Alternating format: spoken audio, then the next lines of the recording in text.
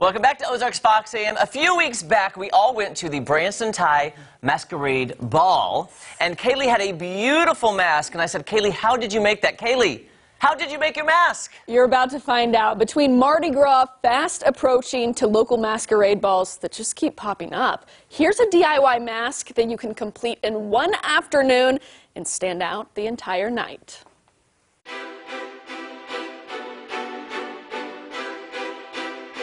Here's what you'll need: a mask, 1 yard of goose feathers, hot glue and a hot glue gun, clear sealer spray paint, scissors, an old paintbrush, glitter, 1 tube is enough for this project, Elmer's clear glue, a pencil, white felt, a disposable drop cloth. I used bubble wrap, but you can also use an old tablecloth or newspaper, seed beads, 1 bag is more than enough, 1 yard of ostrich feathers, appliques, grab as many as you want, the more bling the better, metal hair clips for appliques that don't already have them attached.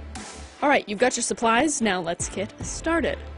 First, press the felt flush against the back of your mask to get a good idea of how wide you want your mask to be. I have the felt positioned landscape style or horizontal. Eyeball it and place your thumb where the felt meets the end of the mask. When in doubt, go wider. From your thumb, draw a straight line up. I already had some pre-drawn lines from testing it out. Then you need a curve for that natural Vegas look. I eyeballed a basic arch, drawing an arch with the pencil. Take your scissors and cut along the pencil lines you just made. Sorry to be morbid, but you'll end up with a tombstone-looking piece of felt. Set that aside for now, we'll come back to it soon. Now we've got work to do on the mask. Lay out your drop cloth of choice. It's about to get messy. Take your paintbrush, I would recommend one you don't necessarily love, and slather the mask in clear Elmer's glue.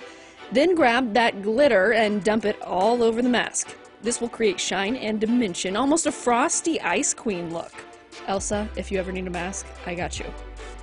Next, spray on a clear sealer for an extra level of glitter security. Here, I'm spraying 6 inches or less from the mask, but I would recommend spraying a foot or 2 from the mask.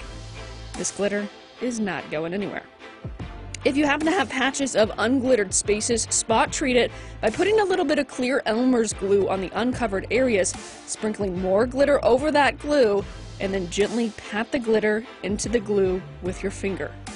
Apply another coat of clear sealer over that if needed. Next, I'm giving it some edge, literally. I take about 1 centimeter perimeter around the mask with hot glue and then dump the seed beads on top of that hot glue. Go in sections as the glue dries quickly. I should have opened a bag of seed beads before placing the hot glue on the mask, obviously. Anyways, complete this process and your mask itself is done. Set it aside and we'll come back to it. Okay, now we're ready to fluff some feathers. Grab your pre-cut piece of felt and your yard of goose feathers. Start from the outside arch, hot gluing small sections of the strip of goose feathers and placing it on the edge of the piece of felt. Or you can do it the opposite way, hot gluing along the edge of the felt and placing the strip of goose feathers on top of that hot glue. Whichever way floats your boat. Continue this method across the top arch of felt. Next, you'll lay down some hot glue on the next quote-unquote row and flip the feather strip over with the same process. Keep gluing and flipping until the whole strip of feathers is used up. You've got yourself a nice little feather fan. Now grab your other strip of feathers, the frail and fuzzy ostrich ones, and some scissors. Measure out a strip of the ostrich feathers where about 1 inch is left out on each end. Cut and place over hot glue. This adds a little more fluff and dimension to the mask. Okay, we're almost to the finish line. Collect your mask and the feathered top portion. Temporarily place them together to make sure they align. Flip them both over so the back sides are facing up.